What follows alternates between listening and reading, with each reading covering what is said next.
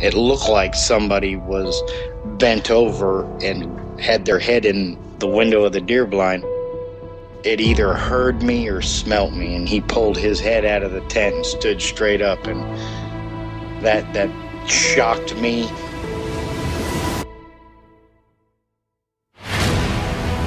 They don't make people that big. The way it moved, almost as if it was gliding across the beach. I've never seen anything move like that in my life. They were screaming at each other in gibberish. It sounded like a language, and they were chuntering away back and forwards, back and forwards, back and forwards. I know what a bear looks like, and there is no way on this planet that what I saw were bears.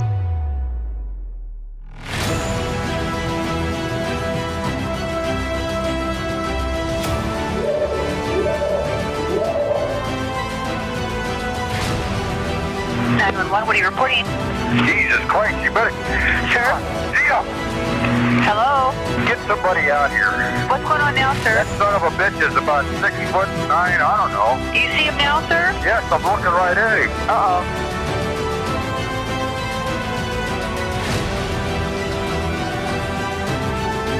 Hi, this is Carol King from Music City, and you're listening to Sasquatch Chronicles.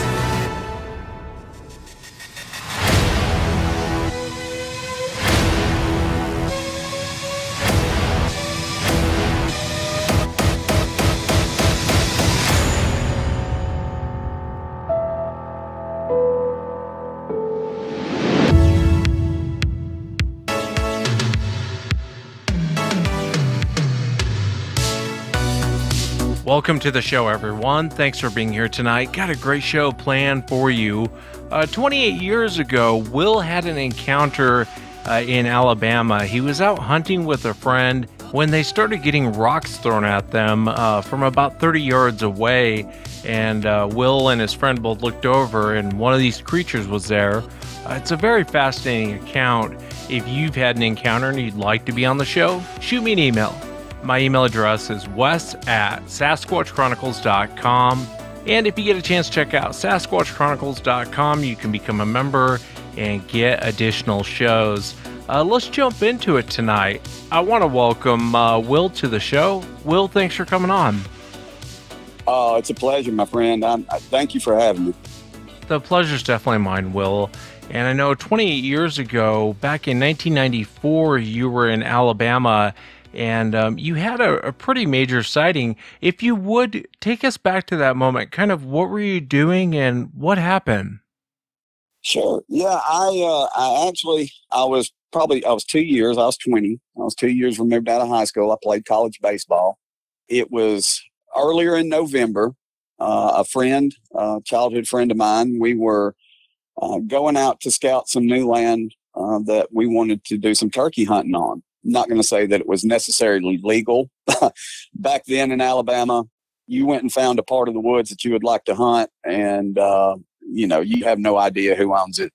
Later on, I found out that it was either state-owned or owned by the coal companies, and I'll get into that in just a second because that's a part of my story. But he said he found a spot. This is in the northeastern part of central Alabama. I guess you could almost say that it's somewhere midways in between the northern half and the central half of Alabama. And he said he had found a spot. We traveled to it. We both loaded up both of our four-wheelers because he said we would need them. We found it was an off-road on a county road that both of us knew pretty well. This area was a good 35, 45 minutes away from where we both live, but it's either an old logging trail or possibly there's a lot of mining area up there, mining land where they would scout for coal and things like that. I'm not sure, but it was big enough for both of us to get our trucks into. And we drove back approximately, I would say 2.5, 3 miles. The road got to a point to where we could not access it on our regular vehicles. So we pulled our four-wheelers off. We continued down the trail probably for another 2 miles. And this is really deep. This is a part of Alabama that it's actually sandwiched in between two rivers. You got the Locust Fork and the Mulberry, both of them that dump into the Warrior. There's no houses, no developed property, very few county roads that might cut through the area, if that'll tell you how deep we were. But we finally got to a point to where, we were spending more time dodging trees and ditches and things like that on our four-wheelers. We finally just climbed off and we started walking. At the time, I didn't. Now that it comes back to me, I realize we did not hear any sounds. We did not hear any animal life.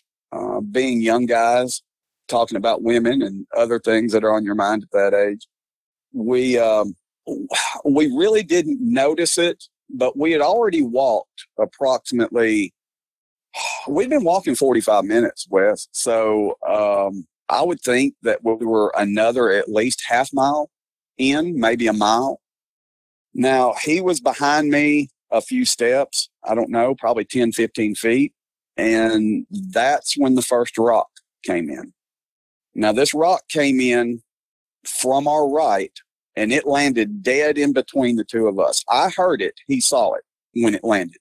I turned around to see it, and he's looking down at it, and we both look at each other, and then we both look in the direction of where it obviously came from.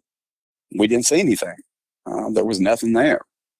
We both, at the time, thought the same thing. We thought that obviously somebody's messing with us, right? Because, we're in Alabama. At that time, the wildlife, you got deer, you got turkey, you got things of that nature. We have bear in Alabama now, but at that point we didn't. And we obviously have the cougar and the mountain lion that they still say is not here, but everybody knows it is. But there's nothing that could have thrown that rock except for a human being, or so we thought. So we actually conversated about it for a second. What is going on? Who the hell is up here? I don't see anybody. We didn't talk about it, but it both crossed our minds at the time. We're in the middle of nowhere. Nobody knows that we're here. We are nowhere near a subdivision, a house, a farm, anything. And I think it put both of us on pretty unnerved. I think both of us were thinking in the back of our heads, running through our minds, what could it be? Tried to brush it off. We carried on. We're walking approximately another 30 minutes or so. What we're trying to look for is a bunching of trees that's close enough that we can put a turkey blind in. That we actually made our own homemade turkey blinds, and we needed a tree that or a sapling, something that separated approximately 5 to 6 feet apart that we could anchor it to or get it up. It was about that time that the second rock came in. Now, when this rock came in, it was more up towards me, and I caught it out of the periphery of my vision. Now, it came in from the right again. I caught it in midair as it's coming from the side, and instead of watching the rock or doing anything, I immediately whipped my head around to see where it came from.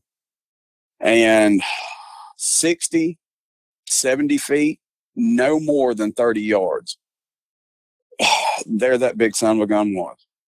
Now, where we were walking, there's a gentle slope. We were in kind of a gentle valley, so you got rises on either side of us.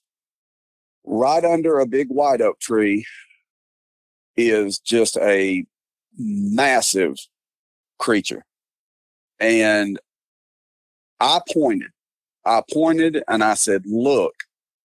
That's when he turned around. Now, by the time I said, look, he had already started to turn. And I call it he because I was able to differentiate his gender from that vantage point. He had already started to turn. So I caught him almost at, a straight on look. By the time he looked, he was turning, and he saw him at a profile, my friend. saw him at a profile, and I'll keep his name out of it. And I was able to see him. He was slightly over the rise, could see him from about his knees up. And all I can assume that when he turned, he was headed back. So he turned to his left, and I'm assuming he was headed back to his right with the way he was facing us. And the reason I say that, he did almost a full 180 and started walking the opposite direction. He turned, and when he did, he turned at the hips, didn't turn his head, his shoulders, his head, everything moved, and gave us one more look, and then 2 more steps, and he was gone. Now, at this point, I'm already,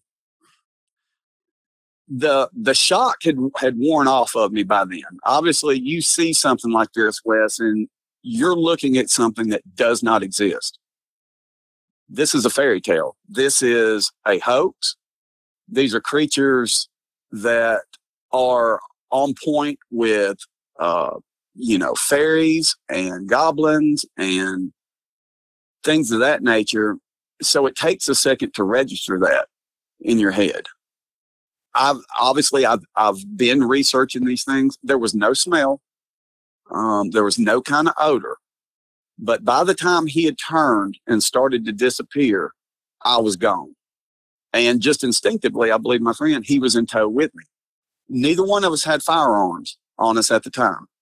We were just going to scout a place out. They're pretty strict on hunting laws in Alabama, at least they were at that time. We really didn't want to be caught in the woods out of hunting season with any type of firearm on us. But it took us only about, and I'm at that point, I'm an in-shape guy. I'm a college baseball player. And it took 8 to 10 seconds at most to get to the point where he was at, where we saw him. Now, when we get to the top of this rise, as you look down, this is old growth forest. Very few evergreens. You might have a cedar tree here or there. You're talking about maples and white oaks and hickories. And most of them, a majority, are very large trees. So these trees are spread out. And we're talking about the fall in Alabama. So all your underbrush has died at this point.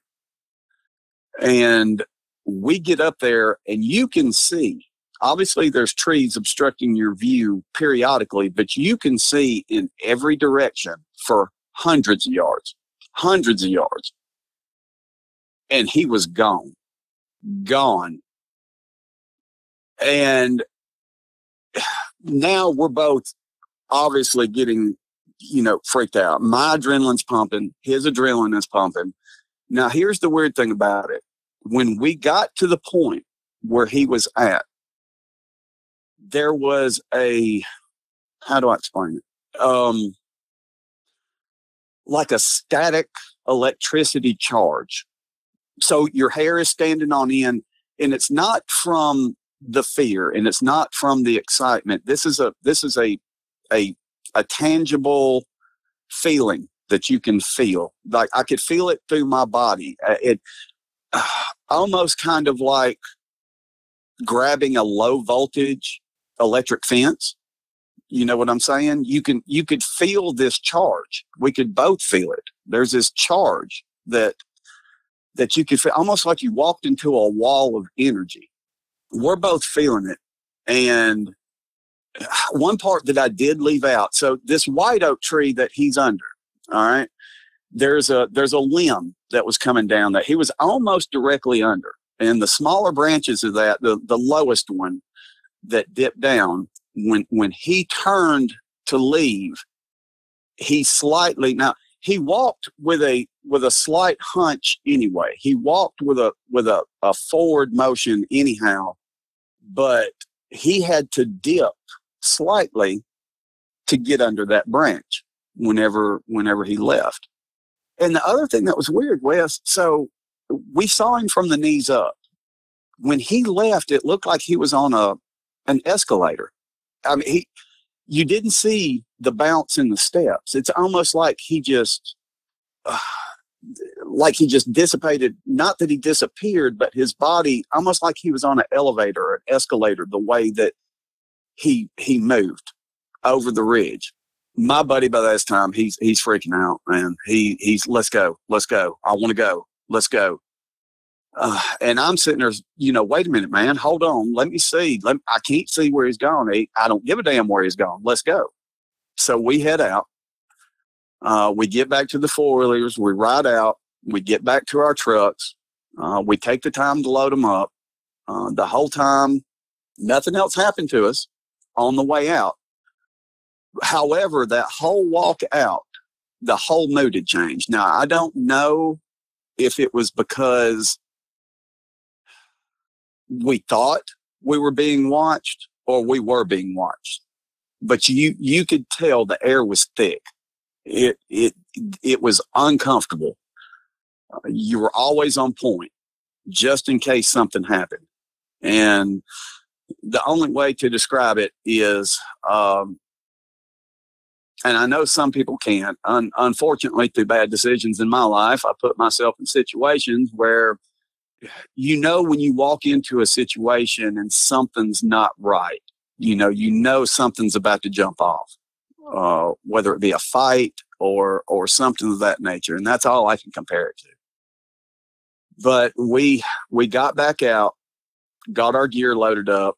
I told him, hey, meet me down at the bottom of the county road where there was a service station that was still a good, 6-7 miles away from the point that we actually went into the woods. And we got down there, and I'm excited. Not so much terrified, but excited. My adrenaline is going. He was terrified. Wes, he did not want to talk about it.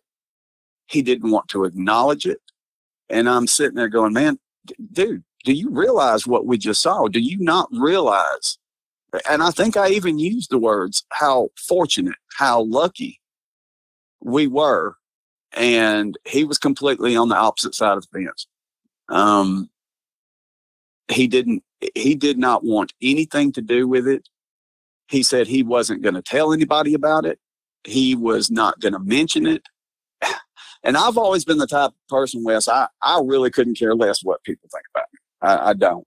And so that day we wound up going back to the house. And when I got home, I did tell my dad about it.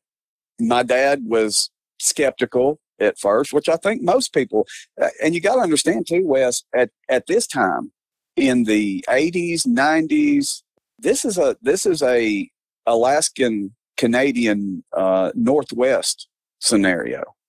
So you don't have these sightings in the Southeast. You don't have these sightings. I didn't even know of any in the Midwest. Obviously with social media and the access that we have to information now, it's educated us on a lot of things. Yeah, I agree. I think having access to information really has changed things. And, after people have encounters now, they can go, type it online what they heard, and different sounds will come up, and hearing other people's encounters. I do think that I agree with you. I do think that having access to information has changed a lot. And I understand your mindset, being down there in the South and thinking, well, if this thing is real, it's probably in the Pacific Northwest, but there's a long history of it down south. The Alabama white thing. There's a lot of things down south where rarely will you ever hear an old timer say Bigfoot or Sasquatch. They'll call it wood booger. They always have like a different name for it. Before we go into descriptions, because I'm really curious on what you saw when you went and spoke to your dad. What did your dad say? Okay, so, and you're right. After I've been researching it on that point, they got the downy booger. They've got the, and I'm trying to think of the other one that's slipping my mind. It's down towards southern Alabama, towards Greenville. But so my dad, and he's open-minded too. And Wes, it's so fascinating how this opens up the dialogue and the conversation. Okay, so my dad grew up in the Big Thicket in Texas in the 30s and 40s. And believe it or not, at this time, my grandmother, we called her Texas Grandma, she's from Texas, but my grandmother, his mother, was living with us in a guest house beside us. He actually told me, he said, well, I tell you what, he said, come over here and talk to Texas grandma. And we went over there. Come to find out, they lived in the big thicket on a farm, dirt road, typical parent story, walking uphill both ways in the snow. Well, he did. So the road they had to walk to get to his bus stop when he was young, they had to walk 3 or 4 miles down a country road, and a huge solid wood fence, approximately 8 to 10 feet tall, bordered that whole property that they walked. And the reason he went to go talk to her is she told me a story about when she was walking Dad to school. On the other side of that fence, something paced them the whole way. This was before the sun came up. So they're walking before daybreak. So they're at night when they're walking him to school. And she said that when they would walk, it was evident. It was big, it was heavy. And when they would stop, it would stop. When they would start walking, it would start walking.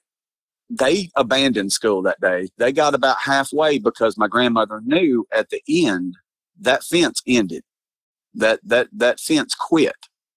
And she was not taking the chance on walking the remainder of that path and coming face to face with whatever was on the other side of that fence. And she thought it was a panther.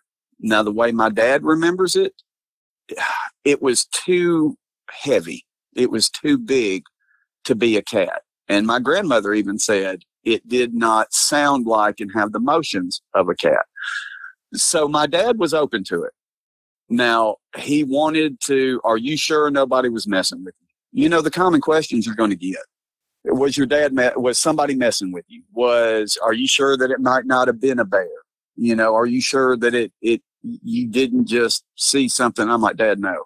Okay. This thing was no more than 80, 90 feet away from me. I'm thinking around 60 or 70 and I'll get into that. When I went back, I wish I would have measured, and I did, but I did go back, and I'll get into that here in just a second. But no, he was full. He said, well, son, I don't know what to tell you. He said, I'm of the opinion that it's possible. I'm of the opinion that it could be real. He said, the only thing I've got, the only argument I would have, especially here in Alabama, is how in the world are they going undetected? How in the world are they able to stay hidden, something that large? And it's a good point. I mean, that's one of the better arguments for the naysayers out there, Wes. It really is, man. Especially in like Alabama. I mean, obviously you got a lot of woods and wooded areas, but it's impossible to get lost in Alabama. If you walk one direction for a certain amount of time, you're going to hit civilization. You're going to hit a dirt road. You're going to hit something. Yeah, and I think it's a fair question your dad asked, and it's a question I can't answer. It's when skeptics say that to me, I'm like, that's a great question. I don't have a great answer for you. If they were only in the Pacific Northwest, you could kind of give the BS answer of like, well, there's so much land out there, there's places untouched, and but that argument starts to fall apart when you start, talking about other states. Going back to your encounter, how big was the rock that it threw at you? All right, the first one that he threw, I could fit it in my hand. So probably 4 or 5 inches across by 3 or 4 inches wide, and maybe inch and a half thick. That's a big rock to throw at someone. We're talking 70, 80 feet. That's a pretty big rock. Hit you in the head and you're in trouble. What's weird is when they throw rocks, most of the time they land at people's feet, and that's how a lot of eyewitnesses describe it. But in my opinion, I mean, that seems to be amazing accuracy to have it land in someone's, right in front of someone, as opposed to hitting them. So this thing's about 70, 80 feet away. Can you kind of describe what you saw? Yes, absolutely. The hair on it this one was black. Now, a majority of it was black, but the end of his hair was gray. So you could see the black coat, which was a majority of it, but it almost looked like the ends, the follicles that went back up towards its chest and its body. The hair was obviously thicker. Now, he didn't have his arms up, but you could tell around the shoulders and across the back and on top of the head. The hair was longer. The hair was thinner on the stomach area and possibly a little bit thinner going down the legs until it got towards its lower, towards its knees and so forth. But you could see there was gray. So I'm thinking to myself that this was an older animal, because I could see where there was gray or white meshing into his hair. And it was not fur. It was hair. I have no doubt in my mind about that. This was just a very hairy covered giant beast. It wasn't until later that I started doing research. I think that is a genetic thing here in Alabama, because there are so many sightings of white ones, white or silver. And I'm starting to think, and so the area that we were in, by the way the crow flies, from me doing my research, there have been half a dozen or more sightings less than 15, 20 miles away.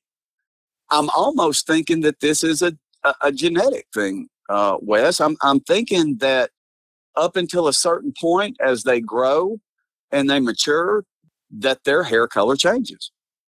And now that I'm thinking about it, maybe the one I was looking at was not that old. Maybe he was just now reaching his peak, his maturity. So I know he was massive. All right. And that's one thing when I listen to your shows and when I listen to these things, I really think that people severely underestimate the weight. I know people will say that they're 8 feet tall, 8.5, at least, 300 or 400 pounds. No, sir. And I'll tell you exactly how tall he was. He was over 7 foot 8 3/4 inches. And I'll get back to how I know that. I would say at the shoulders, probably over 3.5 to 4 feet at the shoulders. Huge, massive shoulders, huge traps, huge neck muscles. The head, again, recessed right on top of the shoulders. There was a slight conical shape to the top. It wasn't exaggerated, but you could tell it was there. He did have somewhat of a pronounced brow ridge. Eyes were dark. And I can't say that I actually saw whites. I can't say that. He was shaded a little bit, obviously standing under that tree. But massive pecs, massive, just Wes, he was just big, man. Yeah. So the arms again, as he stood up, I would say that his fingertips would come down to the bend in his leg, was where his fingertips would come down. Huge hands. Now the bottom part, as far as his legs and his thighs and so forth like that, I've seen the Patty film. I've seen other things. He was not as thick on his lower body as I thought he probably should have been. Still muscular, way bigger than anything I've ever seen. But compared to his upper body, I almost thought that probably should have been a slightly bigger, if you see what I'm getting at. Were you able to see any of the facial expressions or kind of what his face looked like? Yeah, so his face, he was not, I didn't see teeth. I didn't see mouth, non-existent lips, almost non-existent lips. The mouth covered the full area of the face all the way across. So this cat could have probably eaten 2 apples whole. And the nose was flat, but not, the nostrils still faced down. They didn't point out. So the nose was flat and obviously more exaggerated for his size. So it spread out a majority of his face. But I'm telling you right now, Wes, what I was looking at, in my opinion, was not an ape. It I couldn't bring myself to draw down on one just because I think the guilt would be there that I actually killed a human. He made no facial expression to us. His face stayed pretty stoic through the whole encounter. Now, obviously, when I whipped my head around, he was in the process of turning. So I had maybe a split second to make these features out. Oh, and small ears. Small ears. Like that's the one thing that I could not get over. The ears just were not the size I thought they should have been for a creature that big. And you could barely see them through the hair, through the mat, you know, and the hair was very unkempt coming off of his head. You could tell it was scraggly. You can definitely see the animal side in their features, but at the same time, I can't look at you look at a gorilla or a chimpanzee or an orangutan, any type of primate, and you'll never bring yourself, obviously you look at them and you say, yes, they have human features to them, but you'll never be able to bring yourself to say, I think they look more human than animal. Not this. And you know what? Maybe our opinion or our, what's the word I'm looking for? Our evaluation on them, maybe it gets skewed a little bit, Wes, because they walk on 2 feet, for God's sakes. You know what I'm saying? Yeah, a lot of hunters will say that. They'll say, I couldn't shoot it because it was so human-like. And I'm curious about your opinion on that, as far as, not being able to shoot it. Was it the fact that it was on 2 legs standing like a man? Or was it something in its appearance? And I'm not breaking balls. I'm just curious on that feeling of like, hey, I can't shoot it because it looks human-like. Now, obviously, let me go back. If my life were threatened, I'll drop him in a heartbeat, partner. I mean, that's just all there is to it. Self-preservation will kick in. If I felt threatened, yes, I would. But you know what?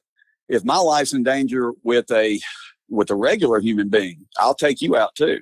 That's just where I stand on that. But I think it's a combination of things. I think it's a combination of it's walking on 2 feet. It's a combination of they've got human-like features and just a combination of the damn shock.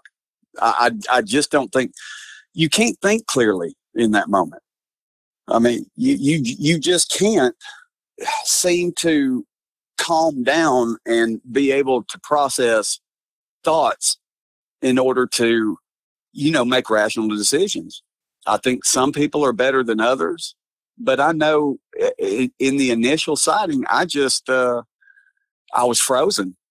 I mean, I'm looking at a fairy tale. Yeah, I hear you. And I think a lot of people go through that. When you see one, it's like, this isn't real. And it's so shocking to see it, just like you said. Can I ask you really quick about the rock throwing behavior?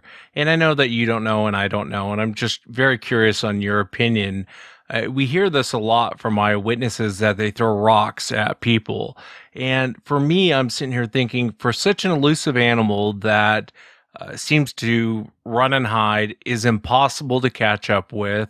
No one has been able to really catch up with this thing. And it's known for being elusive, and yet it starts throwing rocks in your general direction to get your attention for some reason. Well, what do you make of that behavior? Well, and see, I try to reason this out, man.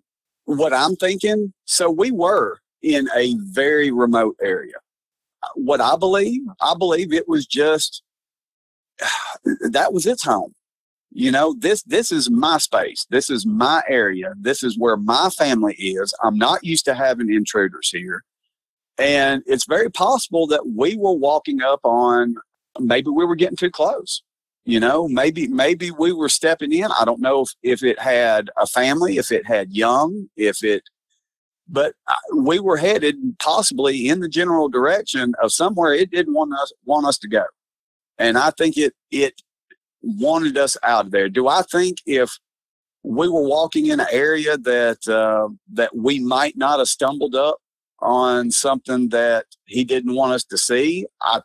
Possibly. He just would have kept his eyes on us, stayed in the cut and stayed hidden and kept his eye on us until we did our business and walked right back out. But I think a large part of these encounters, Wes, are people who are, however you want to look at it, either wrong place, wrong time, or right place, right time. If you're getting too close to somewhere they don't want you to be, then they'll break cover. They'll break cover and they'll let you know, and they're going to do something to get you out of that area. And that's my theory on it. That's the only thing I could figure. Yeah, and that theory actually makes sense to me. I know you've been kind of really looking into this over the last 28 years, and it's cool to hear your take on it.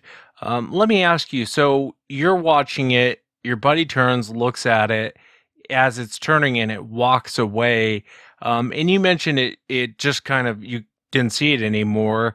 Do you think it hid behind a tree? Did it just vanish? No, like I said, so we were in, I'm not going to call it a valley, but so where we were walking was, and obviously in the woods, hunters know this, it's easier to walk in either valleys or on ridges, just because it's the only flat area you got. So where we were at, you had a gentle slope that went up on either side. He was just on the other side of that slope under this tree. Wes, I don't know if it was 3 seconds, 5 seconds, 10 seconds, that time just kind of stood still when we finally made, got eye contact on it. But when he turned, and I really wish, hindsight 2020, I wish that I would have took off towards it the second I saw it, because we gave him time to take those, I say 2 steps. I didn't see the steps. It wasn't maybe 1 second or more that he disappeared and dropped behind that ridge. And it wasn't until he dropped behind that ridge that we started running up there. But I will tell you this, there is no possible way, none, that a normal person, any other animal, anything could have got out of eyesight by the time we got up there. Absolutely impossible. He didn't go behind a tree. He just took those steps and disappeared behind that ridge. And that ridge, once we got up to the slope, we saw that the backside was a little steeper. The grade was steeper than we thought. But at the same time, man, he was too massive. Yeah, we got some big trees out there, but his shoulder width, there wasn't a tree down there that he could hide behind. There's no possible way. And the other thing that has weighed so heavy on me is that static charge, that electricity. And it was, you could feel it. I mean, it was on your body. But the thing is, once we got up there, we felt it strong. But then after a few seconds or whatnot went by, it slowly dissipated. So it kind of fell off of you. There's something up with that.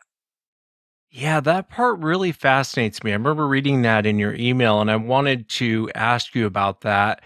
Before we talk about going back and kind of what you found, that static electricity in the air, what's kind of your take on that? I mean, what do you think that was?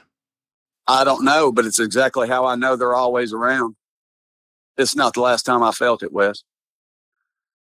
Every time I'll get that exact same electrical charge, and I know that there's one around me.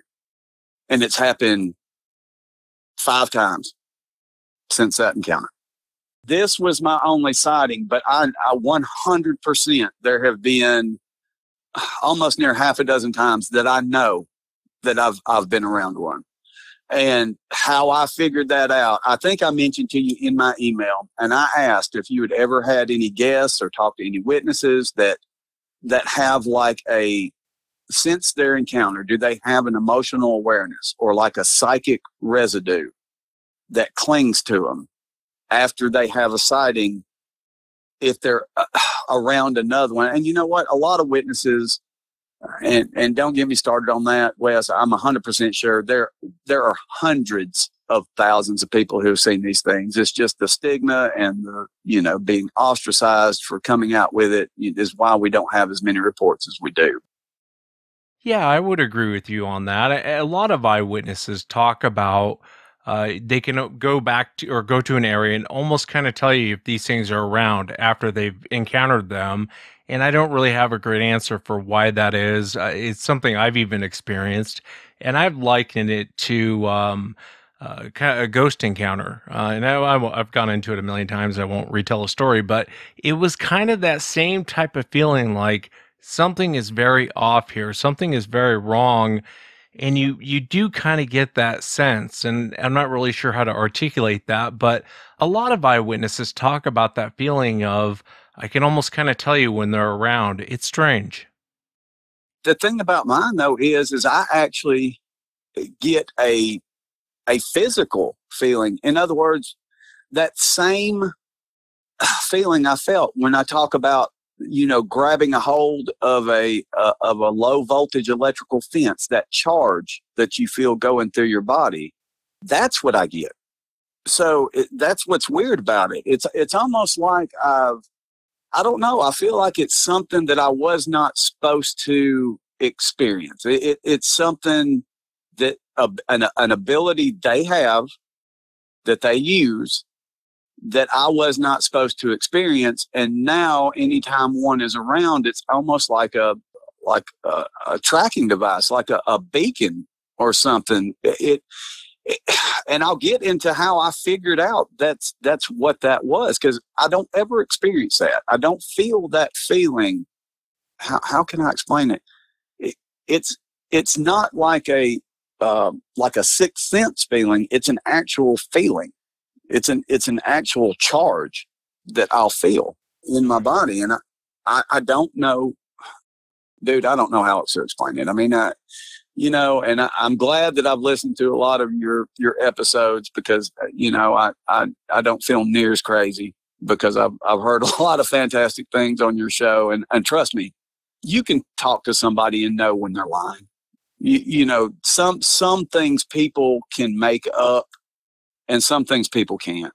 This is just it. I mean, this is what's happened to me, and this is what's been going on since. Yeah, I think I understand what you're saying. It's more of a physical effect more than kind of a feeling of dread or that sort of thing. It's fascinating. I wish I had a great answer for you on it, but I don't. And I do appreciate you sharing that. Tell me, you ended up going back to the location, and what happened? Okay, he was done. Okay, and I'll get back to that later. His mother came up to me almost a decade later asking me, and I hadn't seen her. We actually kind of lost touch after that, and his mother came up almost a decade later, Wes, and said, "What happened?" And I'll be happy to tell you about that. And it wasn't the next day. It was actually the next week, and I'll tell you what I did. I made the mistake. So the other person that I told, I had a friend of mine who was quite a few years older than me, who got his criminal justice degree, and he was actually the local or the area game warden in that part. It was 3 or 4 days later, I saw him and told him about my encounter. And Wes, he was evasive. I could tell that there was information, there was something he was not telling me. But he said, we've gotten reports like that before. He said, and then he was very interested. What area were you in? Where exactly were you at? Off what county road? How far down were you on the county road? So he's just absolutely drilling me for information, and I didn't mind telling him. I didn't mind saying, where it was or what happened, but I was going to get answers. I knew that I could probably find that area again because I knew exactly where we walked. I knew exactly where we were at. There was a overblow that was in there, a tree that was down not more than probably 50 yards in front of us before we had our encounter. And we had no other down trees in our path. So I knew that if I walked that same path and got to where that overblown tree was, that I could find the spot. And I grabbed a tape measure. And this is a week later. Now, granted, I told him 3 days, the game warden, 3 days after my encounter. This was on a Saturday, so like Tuesday, I told him the following Saturday, I drive back up there, and there is a gate, a pole across that entrance. There is a pole with a posted no trespassing that's been welded, put up, and chained and padlocked across that entrance. Right then, I knew. I said, this may be deeper than I want to go, but something's going on. There's something and it's really opened up. I'm probably too far overboard on conspiracy theories, but don't get me started on the government and their lying ass. But so I've got my truck and I've got my four-wheeler. So I park my truck there and I pull my four-wheeler off and I hack down the underbrush that's on the side of this, and I pull my four-wheeler around and I drive. I go back there and I find it. Now, the whole time that I'm in there, I don't have that feeling. I don't have that feeling of being watched. I don't have that electrical charge feeling that I'm talking about. There's actually birds. There's squirrels jumping around. It just felt different. The air was lighter. It just seemed like a normal day in the woods. And I went to the tree. I dropped the tape measure from that bottom branch that I saw it dip under, and it was 7 foot 8 3/4 inches is where it came to, give or take a half inch. And he had to duck to go under it. So it had to have been 8 feet, at least 8 feet. No more than that, again, give or take 2 or 3 inches. So I walk around a bit. I'm looking. I want to see this thing again. I'd already got it in my mind. If I see it, if it stops, if we have a stare off, I'm going to try to wave at it. I'm going to try to do something. I'm going to try to do something to get my answers. But I didn't have it. It wasn't there. I drove or walked back out to where my four-wheeler was because I had to drop it off again. By the time I got back out to the gate, there was a county cop sitting behind my truck. He starts just jumping on me. He's, what are you doing here? Did you not see that sign? This is no trespassing. You clearly are in violation. This is criminal trespass. And I said, hey, look, man. I said, I was just here. And I flat out lied. I said, I was just here a week ago. I said, me and a friend of mine, we were looking for some spots to put some turkey blinds. You're not supposed to be hunting on this property anyway. This is coal land. You're not supposed. This is private property. You can't be on it. I said, I understand that. I said, but I dropped a knife that my grandpa gave me, and that was a lie. I said, I dropped a knife that my grandpa gave me. I was going back to look for it, and I think that's the only thing that kept me out of jail. He was wanting to arrest me, but now I'm thinking, what is going on? And the only thing I can think of, I know my friend wasn't talking about it because he wouldn't even talk to me. I know my dad didn't say anything, so I put two and two together. The only other way that all this could have transpired is my conversation with my other friend who was a game warden.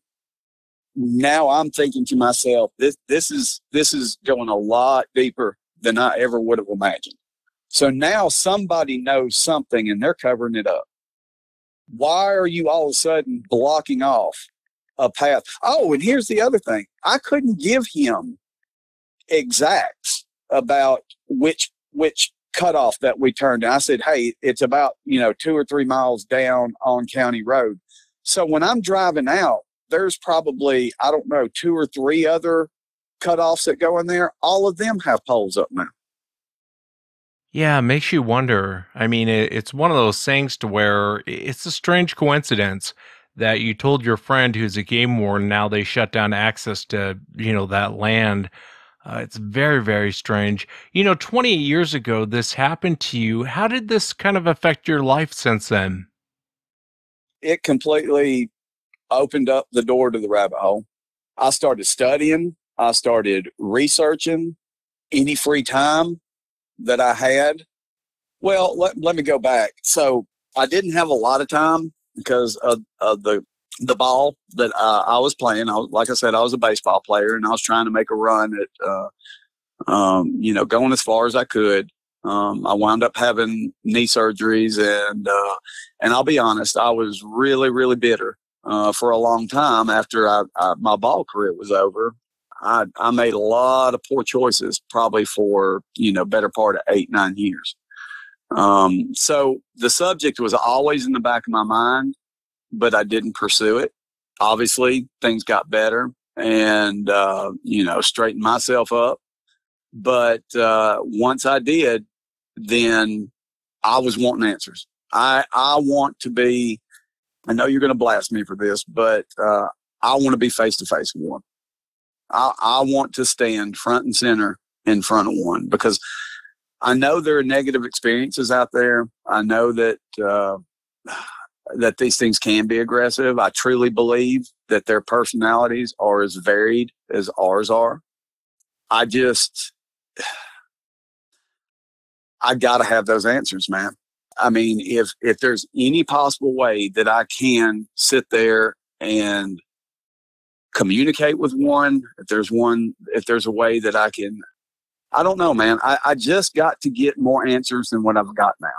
It's consumed a piece of my life, not to the point to where, I'm not a functioning citizen, obviously, but, and I don't know, it's my number one on my bucket list, and I don't know if I'll ever accomplish it. Yeah, I'm not going to blast you, Will. I understand where you're coming from. People, even eyewitnesses who have terrifying encounters, where they really feel like it could have gone either way, whether they made it or not. A lot of times I'll even ask those people, would you want to see one again? And the knee jerk reaction is to say no, but then they'll stop for a second and go, yeah, I would like to see one again. And I think the reason is, much like what you said, when you first see it, you kind of go into shock. You're not really, this isn't supposed to be real. Now you're seeing something that isn't supposed to exist, and there it is. And so you kind of want that moment back to where you're hoping you won't be in so much shock the next time. I get where you're coming from. I mean, I would caution you on running up on one, but, you're a grown man. You can do what you want. I don't know that I would, but that doesn't mean anything either. Who cares what I would do as opposed to what someone else might do?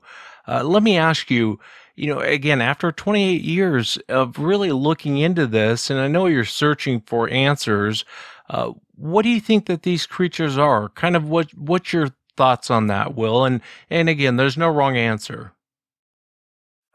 And I've heard you ask this question before. I believe that they are primitive humans with primitive habits who have developed extraordinary capabilities from being perfectly adapted to their environment. That's the best way that I could explain it, Wes. I mean, just their characteristics, their personality, the way that they carry themselves. I just don't think that they're that far off from us. I mean, you've heard that, a chimp's DNA is, I don't know what, 98%, 98.5% of what ours is. These guys, I think they fall in the category of 99% plus. Yeah, it's kind of hard to disagree with that. I mean, it depends. If you go off Dr. Ketchum's study, you're right on. I know other people think it's a monkey. I really don't think it's a monkey. I don't think it's a non-human primate running around. So you may not be too far off.